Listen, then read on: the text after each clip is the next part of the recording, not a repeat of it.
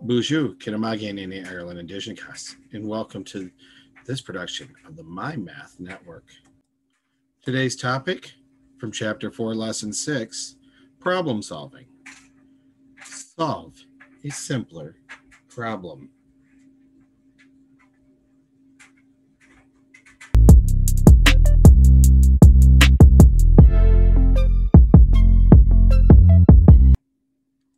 Our essential question: what strategies can I use to divide by a two-digit divisor? You'll begin today with packet page 283. So if you need to pause the video to go get that packet, that's labeled Lesson 6, Problem Solving Investigation, feel free to pause the video. If not, let's continue forward. And we're going to begin right on the page at learning the strategy. In our first problem, says Miguel earns $50 each week. He spends $10 each week and saves the remaining amount. How many weeks will it take until he has saved more than $300? So what facts do we know? We know that he's earning $50 per week, but he's spending $10. And what are we trying to find out? How many weeks will it take until he has saved more than $300? Make sure you're writing these in, as always. If you need to slow down for a second, feel free to pause the video while you write, and then always be able to unpause the video and continue forward when you're ready.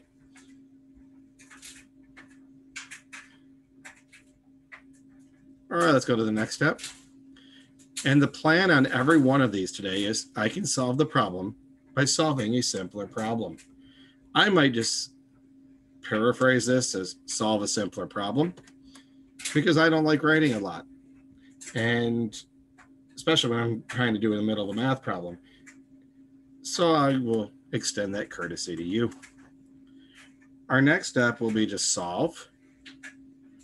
You may have stopped to think and said, wait a minute, I remember these steps. Understand, plan, solve, and check. Yes, because those steps follow us. So we're going to go ahead and solve. And they're giving you a lot of clues. How much did he save? Well, 50 minus 10, because he decided he needed to go blow $10, or this could have been a lot faster. We know that he's going to save $40 a week. Then he's going to divide 300 by 40. And once he got down to it, he had 7 remainder 20. And this is where that lesson on interpreting the remainder plays a role, because at 7 weeks, he was short. He had failed to save $300. But on week 8, ta-da, we have reached the promised land of $300. Make sure you have the 40 and the 8 written in there. And the check status, we know it's going to work, but yes, is it reasonable? Because 40 times 8 is 320, and 320 is greater than 300. Once you have finished writing this in, we'll be turning the page to 284.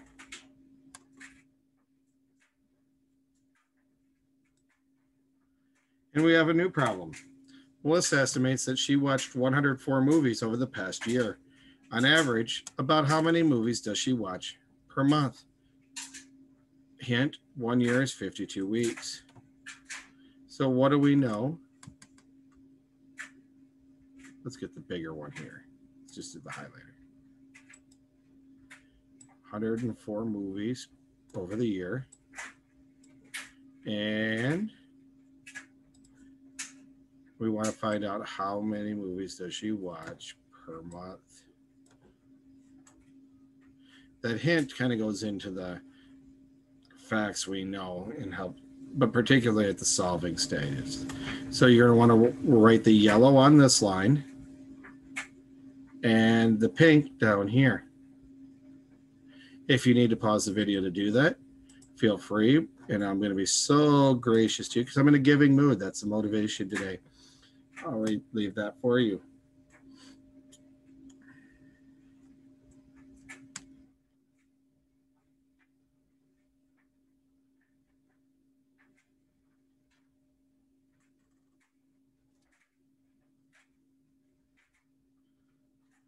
All right, let's move on to step 2, planning. And what did I say the plan was? Solve a simpler problem. You might just want to write that somewhere. Solve a simpler problem. What's the plan? Solve a simpler problem. What's the plan? Solve a simpler problem. You in the back, what's the plan? Solve a simpler problem. All day, all this lesson, solve a simpler problem. You know you want to sing it. Yep, I heard you. Solve a simple problem. Solve a simple problem. All right, let's move on. So we need to solve it. So what are we going to divide? Well, how many movies per week is she doing? 104 divided by 52. You might realize that 52 times 2 is 104. So we know that she's watching 2 movies per week. Well, how many weeks are in a month? On average, about 4. No, we're not going to do decimals and do 4.5. Sorry. Take that right back up the block. Not today. And we will find out that she's watching about 8 movies per month. So you're like, Mr. I don't want to write all this. Good. Neither do I. Don't want you to. You're going to write this part. Maybe a little neater here. Let's go ahead and grab that cool tool. So write that part and write this part down. I feel like green and pink. Is it almost seasonal colors? Maybe not. If you need to pause the video, feel free to do that. Otherwise, I'll give you another 20 seconds. Basic, niche, this way, human, non, good, well, sway, strong sway, das away, should basic, das away, should niche, switch, the good, well, sway. All right, Nishtana, let's move on. And of course, is the answer reasonable? Yeah, because I said it was. 8 times 12 is 96, and 96 is pretty close to 104. Now I'm going to give you a few problems. On these problems, I will help initially with starting it off, but I'm going to let you do the math because you guys are so great at math. I don't want to take that away from you. So the first one, Mr. Santiago has a flight from New York to Paris that covers a distance of 3,640 miles in 7 hours. If the plane travels at the same speed per hour, how many miles would have traveled after 4 hours? So what do we know? How fast it goes in 7 hours. And what are we trying to find out? How many miles will have traveled after 4 hours? If you're like Mr. I, that sounds like 2 problems. You're right. It is. Go ahead and pause the video. Do those 2 problems and come back and see me when you're done. You may pause the video now. Welcome back. Let's go ahead and clear my drawings there as I was excitedly working on these 2 problems. And if you had the answer of 2,080 miles, you were right. How did we get to this? Once we divided 3640 by 7, you ended up with 520 miles per hour. Then you multiply 520 times 4, you got 2,080. And did you have to write miles? Yes. Yes, you did. Because I want to make sure you're talking about miles and not kilometers, meters, or inches. It makes a big difference. It's 2,080 inches. Not really that far. 2,080 miles, a little bit longer walk. Or in this case, flight. All right, let's go to the next problem. Josh watches 720 television shows in 1 year. If he watches the same number of shows each month, how many shows does he watch in 5 months? And let's just first wonder, why isn't he just using his time to read a good book? But I digress. Let's get my tools back here. What do we know? Josh watches a lot of television, 720 shows a year. What are we trying to find out? How many shows does he watch in 5 months? So my giving to you has kind of given you we know and what we're trying to find out. So go ahead, pause the video and solve it, and I'll come back and see how you did. Welcome back. Let me clear those drawings for us. And the answer, 300 shows. If you got that, you likely divided 720 by 12, which gave you a quotient of 60. That was 60 shows in a month. Times 5 months, 60 times 5, 300. 300 shows. So yes, a lot of times today you might be solving multiple problems. Let's bounce ahead a little bit here. Let's give you problem number 8. Mr. Reyes baked 4 batches of muffins for his class.